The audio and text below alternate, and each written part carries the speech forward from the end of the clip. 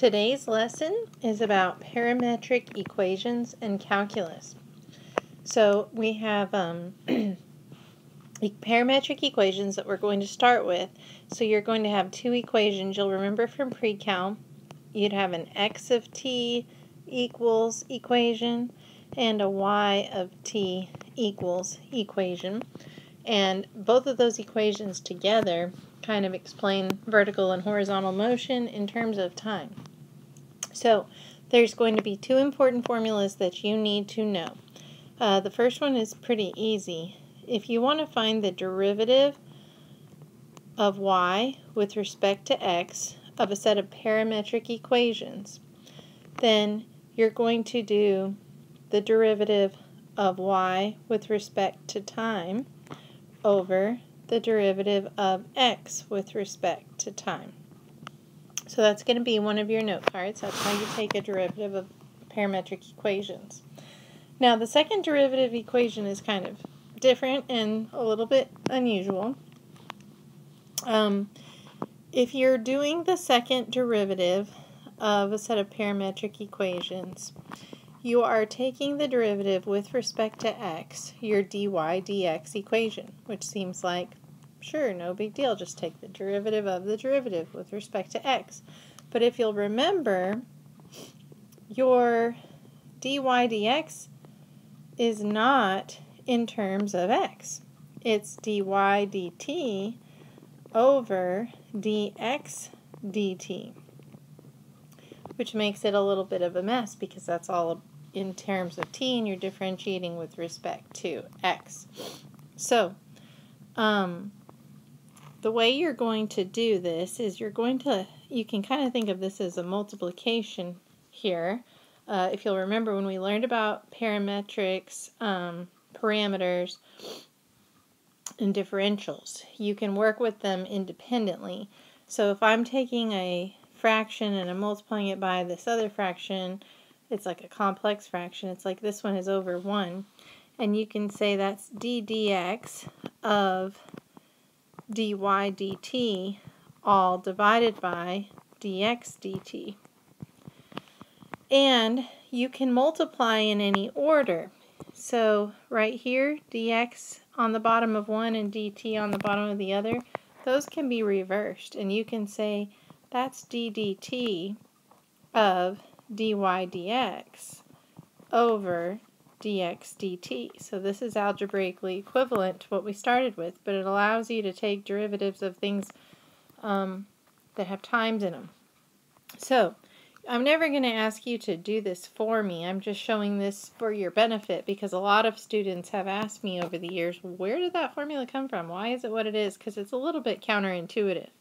So what you're going to need to memorize on a note card is that the second derivative equals the derivative with respect to time of dy dx divided by dx dt. So that is what you'll put on your note card for your second derivative. You're not just taking the derivative of dy dx because it's with respect to time. You have to divide it by dx dt as an extra step. Alright, so now that we know our two big formulas that we're going to be using, let's do an example problem. So first example, we're going to be given x equals 1/2 t squared plus 1 and y equals 1/3 t cubed minus t. And we're going to be given the parameter t equals 2. This is a specific time we're going to be working with at a given point in the problem. So this is a multi-step problem. For part A, it tells us to find dy dx, so the derivative of y with respect to x. So if you'll remember, the formula is dy dx equals dy dt divided by dx dt. So we're just going to take the derivative of y with respect to time, and that'll go on top. Then we're going to take the derivative of x with respect to time, and that will go on the bottom. So the derivative of y with respect to time, the derivative of 1/3 t cubed minus t, would be t squared minus 1. And the derivative of x with respect to time is t. That's just using your power rule. And technically that answer is okay, but if you're doing multiple choice or checking the back of the book for homework problems, they're going to simplify that a little bit and separate it into two separate fractions. So then it would be t minus 1/t. Now for part B, you're supposed to find the second derivative. And the second derivative equation is the derivative with respect to time of dy dx divided by dx dt. So the derivative of y with respect to x was the answer to the last problem. We're going to take the derivative of that with respect to time. We might want to think of that as t minus t to the negative 1 power so that we can use the power rule for that. So the derivative of the first term, t, is 1, and the derivative of the second term would be plus t to the negative 2. And then we have to divide it by dx dt, which we already came up with. The derivative of x with respect to time is still t. So that is the second derivative. Now, the only problem with this is it's technically a complex fraction because it means 1 plus 1/t squared over t. So this is not simplified. We need to think of a clever form of 1 that we can multiply the numerator and the denominator by to cancel out that t squared as the denominator in the numerator of that greater fraction.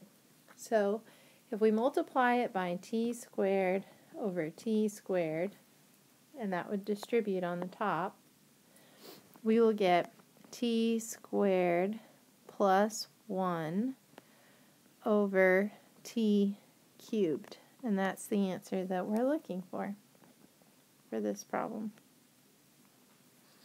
All right. Hope you've got all this taken down well on notes because I've got to go to a new slide to do the next part of this same problem. Okay, so part C says find the slope of the curve at the given parameter.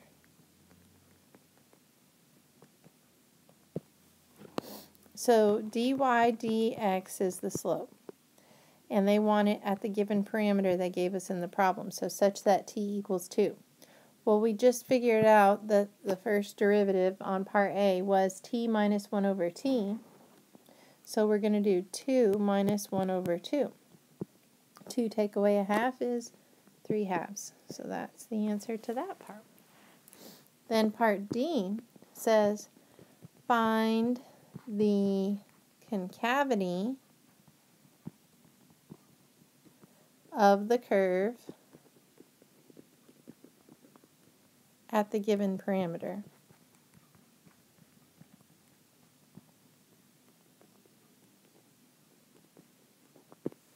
So that's the second derivative is what we use to find concavity.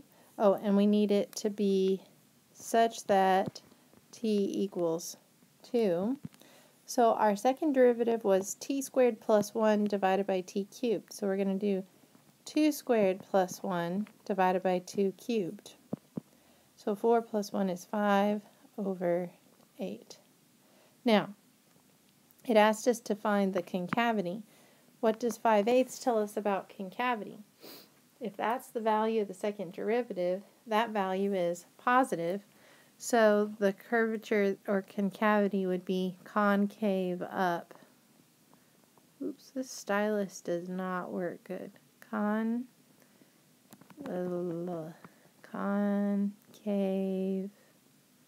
It has a hole in it. Up. Okay. That completes example 1. Now, we shall go on to example 2. Example 2 has another formula that you're going to need to know. Arc length in parametric form.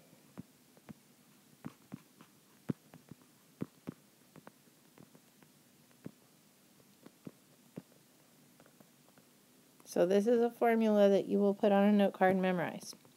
The length is equal to the integral from a to b of the square root of dx dt squared plus dy dt squared.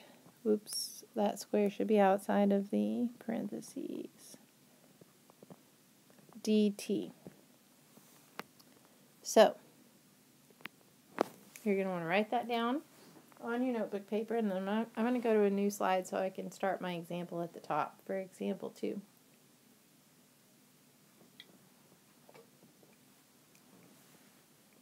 All right. Number 2. We're going to find the arc length of the curve with x equals cosine t plus t sine t and y equals sine t minus t cosine t. And we're going to do this for t values from 0 to pi inclusive. So for our formula, we're going to need to know dx dt and dy dt.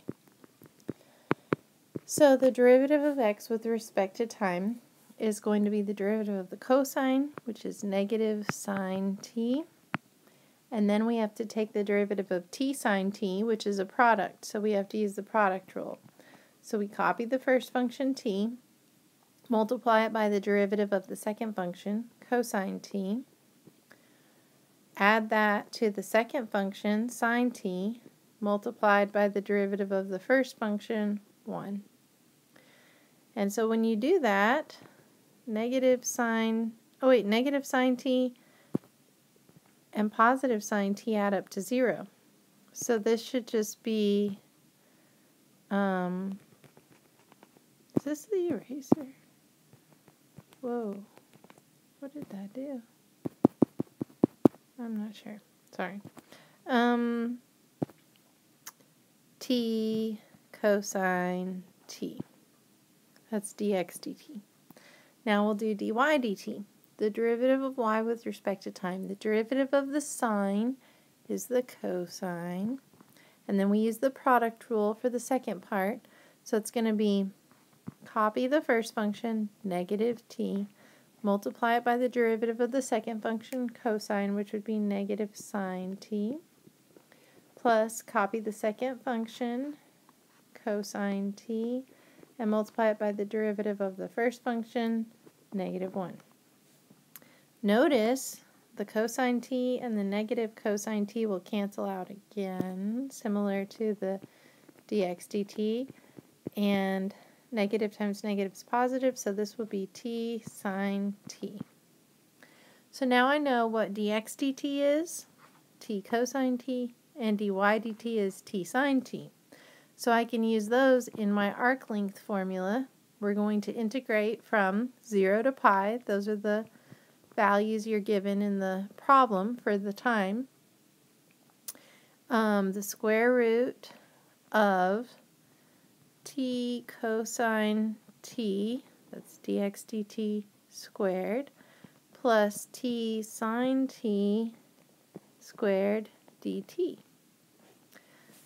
And when you square these, both factors inside of the parentheses get squared. I'm going on to the next slide now. It's going to be the arc length equals the integral from 0 to pi of the square root of t squared cosine squared t plus t squared sine squared t dt.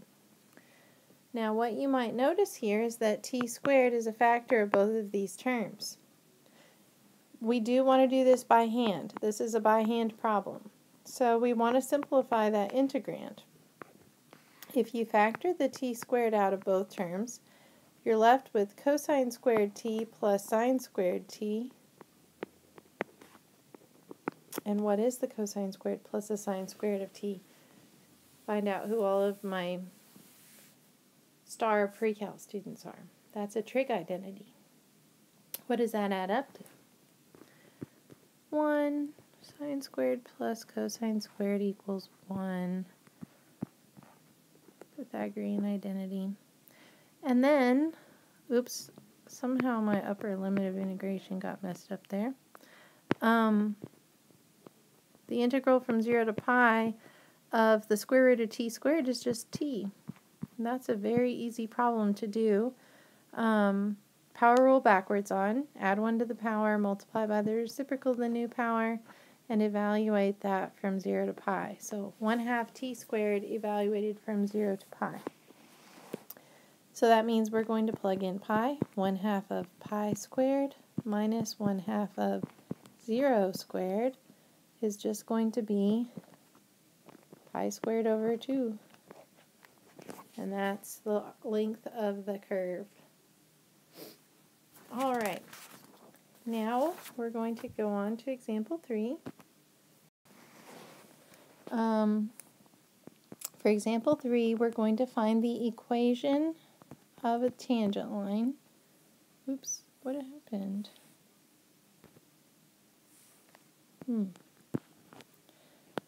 Find the equation of the tangent line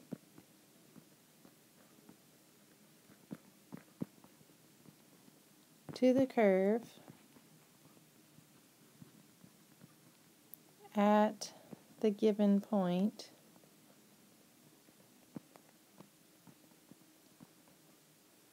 x equals 2t plus 4, y equals 8t squared minus 2t plus 4, and the point is 610. So, always and forever, all year in calculus, whenever you hear tangent line, you should immediately think of one formula. There's one formula that should come to mind, and you learned it a long time ago. That formula is the point-slope form of a line. Y minus y1 equals m times x minus x1. Well, they give you a point in this problem. 610 is your x1, y1. So you already know that. So you can fill that in. Y minus 10 equals m times x minus 6. And now, all you have to do is figure out what m is. So m is your slope, and slope in calculus is dy dx. And dy dx in parametrics is dy dt divided by dx dt. So we're going to take the derivative of the y equals equation and put that in the numerator. 16t minus 2. And take the derivative of the x equals equation and put that in the denominator. And that's just 2. That can be simplified because 2 is a factor of both terms here. So 8t minus 1 is your slope equation. But I don't want to put an equation for m. I want an actual number. So how do I know what t value to put in to get a number? I have a point, but I don't have a time. So this involves just a little bit more algebra. We're going to take our original equations, plug in 6 for x and 10 for y. That's going to create a system of two equations with one unknown, the time, and we're going to solve for whatever time these equations reach this point. Now the problem is both of these equations need to be at this point at the same time. So the time, sometimes there's more than one time involved where it might hit at one equation or the other, but both equations must be there at the same time. So if x is 10, x is 6, we're going to say 6 equals 2t plus 4. Well, if you subtract 4 on both sides, 2 equals 2t, and t equals 1. And you might think you could just stop there and be done, but you really can't. You need to make sure that the other equation also gives you t of 1. So we're going to say 10 equals 8t squared minus 2t plus 4. And get that set equal to 0 by subtracting 10 on both sides. Everything here is divisible by 2, so we're going to say 0 equals 4t squared minus t minus 3. And then factor that quadratic equation, 4t times t, 3, 1, and I want minus 1 and plus 3. Sorry, that's hard to read. So this gives you a t value of negative 3/4. This one gives you a t value of 1. So t equals 1 is the one that we want. We're going to plug that in for the time that we got for our slope. 8 times 1 minus 1, 7. 7. So the equation of the tangent line is y minus 10 equals 7 times x minus 6. That's the equation we get. Now, you are fine leaving your equation in point-slope form. Sometimes on multiple choice questions, you'll find the answer in slope-intercept form, or sometimes set equal to 0, which is a kind of a strange form.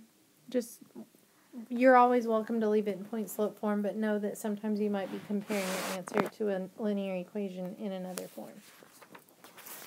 Okay, we are about halfway through the notes at this point in time, so we will go on to example 4. Example 4 says, find all points, if any. Don't you love that? There could be one, there could be multiple, there could be none, of horizontal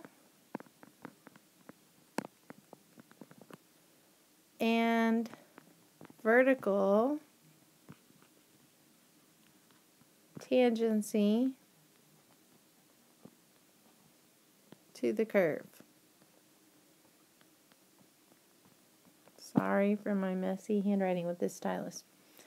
X equals 2t cubed minus 15t squared plus 24t plus 7. And y equals t squared plus t plus 1. So we want to find points of horizontal and vertical tangency. Well, tangency, let you think about what a little plan of action, a little strategy. Give me a second to contemplate that.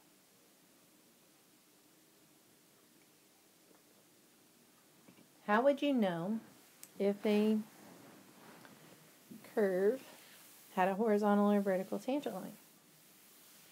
What would indicate that to you? Mathematically, algebraically speaking. Think back to your graphical analysis unit. How did you know if the slope was of the tangent line was horizontal? The tangent line would be horizontal if the slope was equal to 0. So we need a slope equation. We need to set that equal to 0 to find points of horizontal tangency. What about vertical tangency? How would you know if an equation had a vertical tangent line? What would the slope be there? It'd be undefined, which means the slope would be undefined. And when you did slope formula in Algebra 1, it was undefined when you got 0 on the bottom. So if you have a slope formula that's a fraction, the denominator should equal 0. To have a vertical tangent line to be an undefined slope. All right, so we're going to need a slope equation. dy dx equals dy dt divided by dx dt.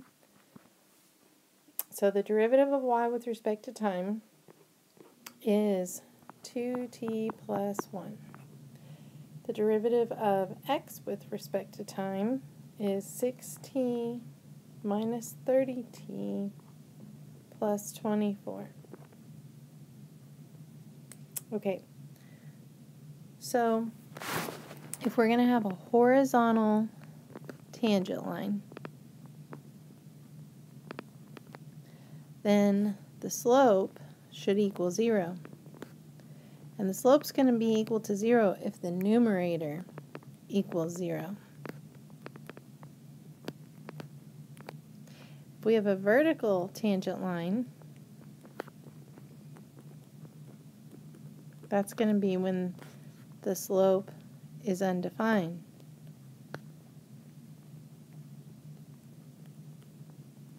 Which is going to happen when the denominator of our slope equation equals 0. So we have to set the numerator equal to 0, solve, set the denominator equal to 0, solve, to get these respective parts. Let's do the horizontal tangent line first. Let's set the numerator equal to 0. So the numerator is 2t plus 1 equals 0. So we're setting the numerator equal to 0. 2t equals negative 1, divide by 2, t equals negative 1/2. Ooh, sorry.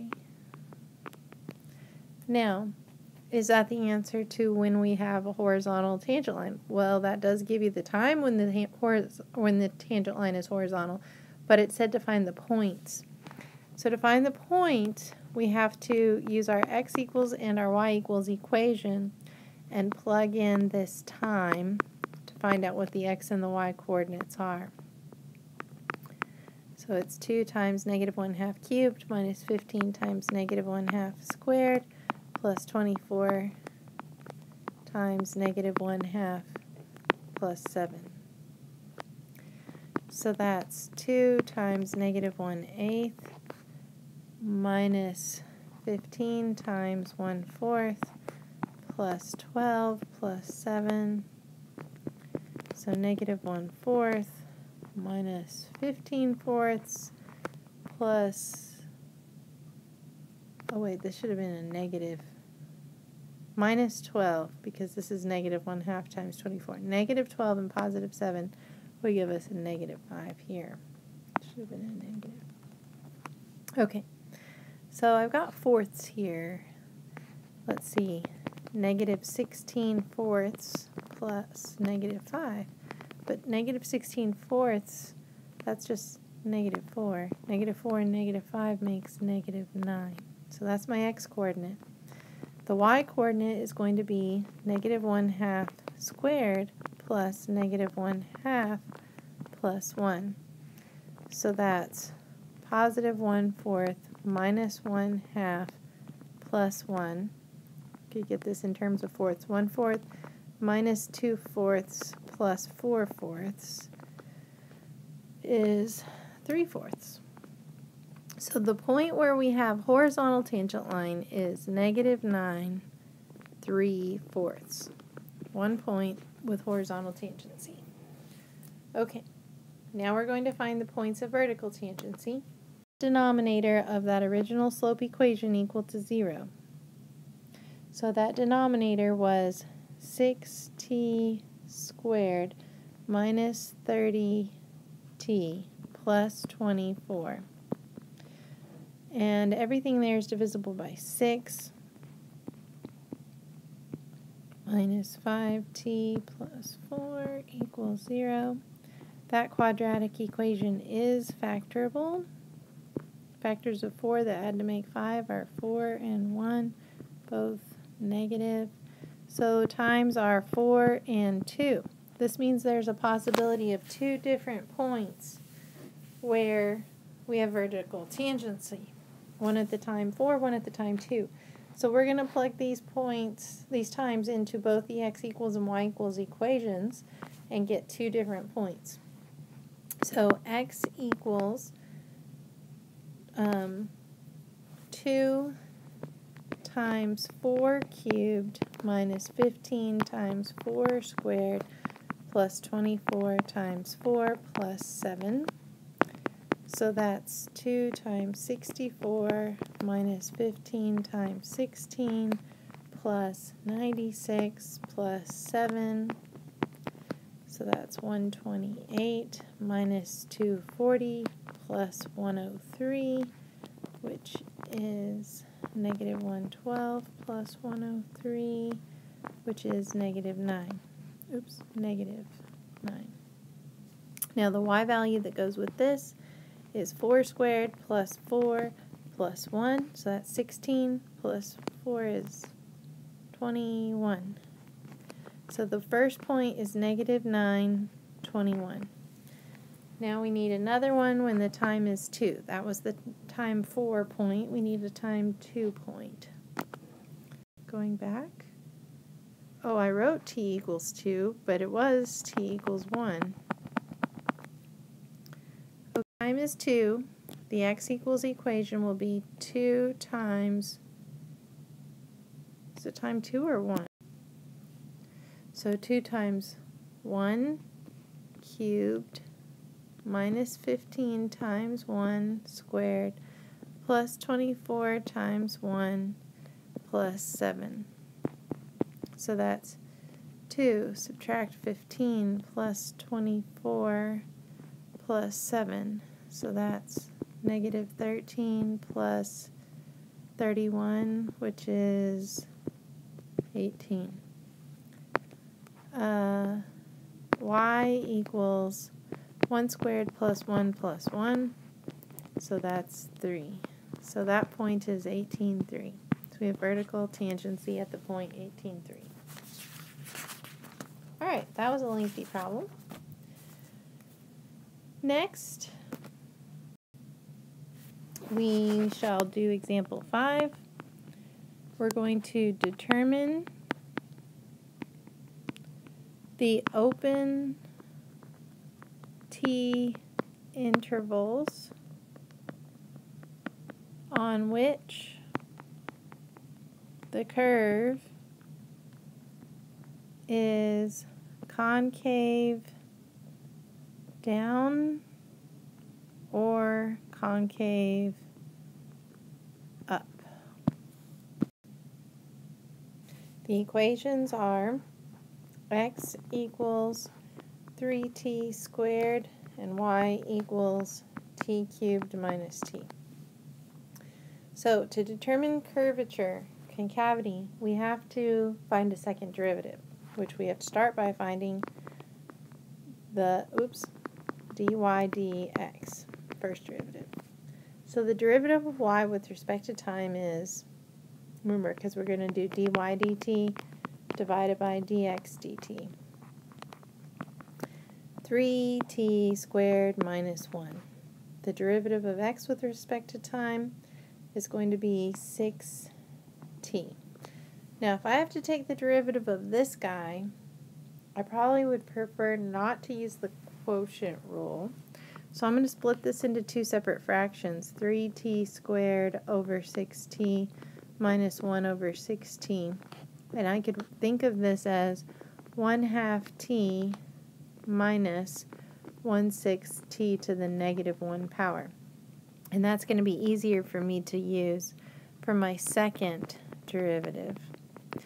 So my second derivative formula, which you do need to memorize, is, d dt of dy dx divided by dx dt.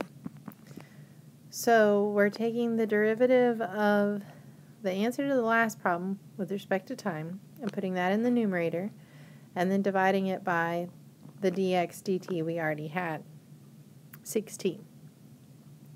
So this derivative would be 1/2 plus 1/6 t to the negative 2. And I need to simplify this fraction a little bit. We could think of this as 1/2 plus 1/6 t to the negative 2 times 1/6t, which is 1/12t plus 1/36. That t to the negative 2 can go to the bottom, so that's t squared times t on the bottom. That's t cubed on the bottom. And I think that when you check this in the back of your book, they're going to put it all together as one fraction, getting a common denominator. It's not necessary to do so, but to check your answer it is. So the first fraction you'd multiply by 3t squared over a 3t squared to get a common denominator. So that'd be 3t squared plus 1/36t cubed. So there's your second derivative. When the second derivative is positive, the curve is concave up. When the second derivative is negative, the curve is concave down. So what we need to do is we need to find the places where the second derivative equals 0 or where it's undefined, and then check the signs between and beyond those values to see where it's positive, where it's negative. So first, let's find the zeros of this second derivative by setting the numerator equal to 0.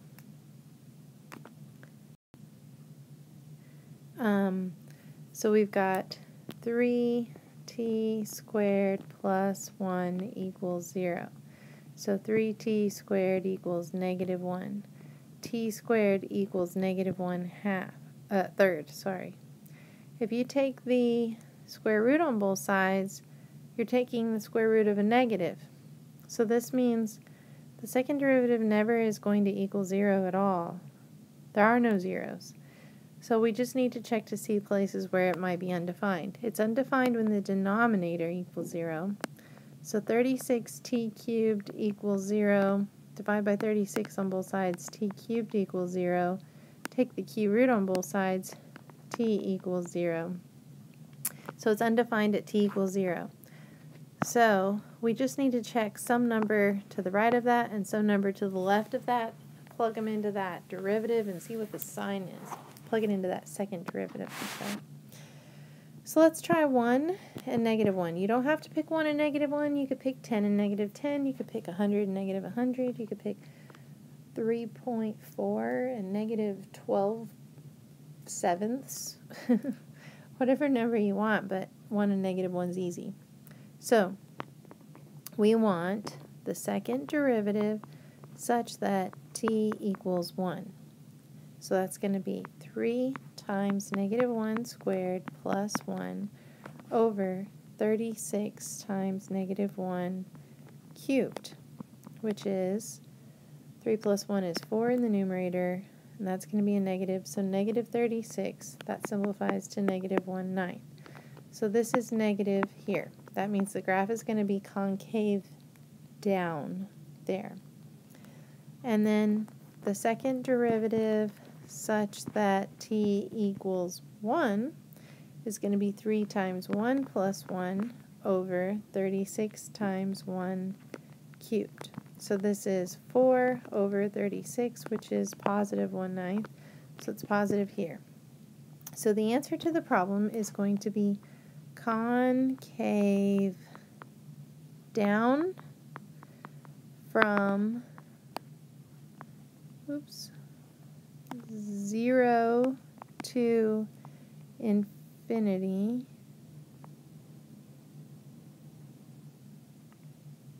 Hang on. I might have made a mistake. Okay.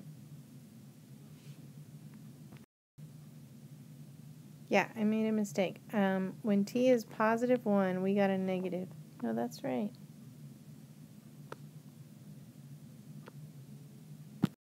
Oh, I plugged in the negative 1 and I wrote positive 1. Okay. When t is positive 1, that math is here. When t is a negative 1, that math is up here. So that's a big problem. I apologize.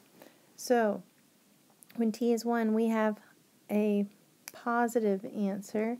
And when t is negative 1, we have a negative answer. So this is concave down from negative infinity to 0 and concave up from 0 to infinity. Alright, so working with a stylus on an iPad is not an ideal way to do these problems. And hopefully you are keeping your work nice and neat so that it's easy to keep track of plugging in which number gives you a positive and plugging in which number gives you a negative. Okay, we have one example problem left. This last example problem requires the use of a calculator. Absolutely requires it. So you might want to pause the video if you don't have a calculator and go get one.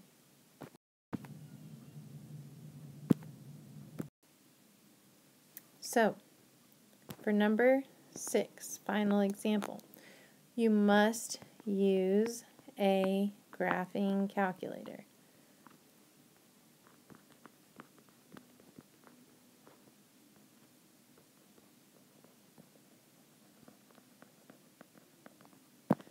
So, it says x equals t squared minus t plus 2. Y equals t cubed minus 3t, and t equals negative 1. So for part A, it says sketch the graph of the curve. You are to do this with a calculator. So in order to do this, you did some graphing with parametrics in your calculator last year, but I know it's been a while, so I'm going to remind you how you do this. You hit the mode button, and then you're going to choose PAR, which stands for parametric mode. Normally your calculator is in function mode, which means when you hit y equals, you see y equals there. When you hit y equals when you're in parametric mode, you're going to see x sub 1 of t equals and y sub 1 of t equals, and you have to type in t squared minus t plus 2 and t cubed minus 3t in order to graph this in parametric mode. You need both those equations to make the graph. So you type those in, then you hit the graph button. And after you hit the graph button, you're going to hit the trace button or the table button. You could use either one to get points to plot.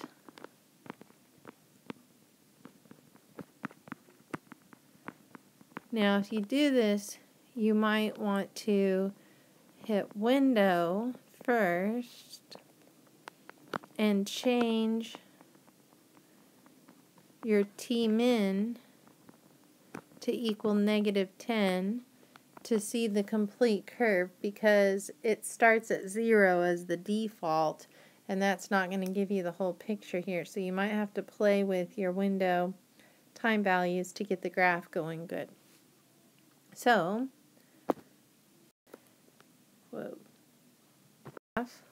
I'm not going to be able to graph it all pretty on this iPad. I can't even write pretty. But you're going to get some points to plot, and you're going to plot those points out, and then you're going to connect them. And when you hit the graph button, which if you adjust the window and then you go back and you hit graph, you're going to see where this graph starts and where this graph ends, and that matters a lot in parametric equations. If you'll remember, you put arrows on your parametric equation graph to show where it starts and where it travels. So these arrows are indicating that I started down here on the bottom right, I went up, made a loop, and then ended up going upward in the first quadrant after that. So that's what I need to see on your graph. How many arrows do you need to put? Just, I mean, not that many, but enough to indicate the direction of travel. All right, so for part B, it says find dx dt, dy dt, and dy dx at the given parameter. You can do all of this in your calculator, and you should, okay? So the parameter they gave us is t equals -1. So what you're going to do is you're going to hit, from your graph, second and the trace button. That takes you to your calculate menu. You're going to choose option 4, which is dx dt. You're going to type t equals -1 and then enter. -1 was given in the problem as the parameter. And then it's going to tell you dx dt equals -3. So that's the first answer to part B. Then you have to do dy dt. So to do dy dt, you hit second trace again, but instead of choosing option 4, this time you choose option 3, dy dt, which then you do the same thing, hit t equals -1, enter, and then it's going to give you dy dt equals 0. And then finally, to get dy dx, you hit second trace, then choose option 2 for dy dx, type t equals -1, press enter, and then it's going to give you dy dx equals 0. So that's pretty easy when you're doing that with your calculator.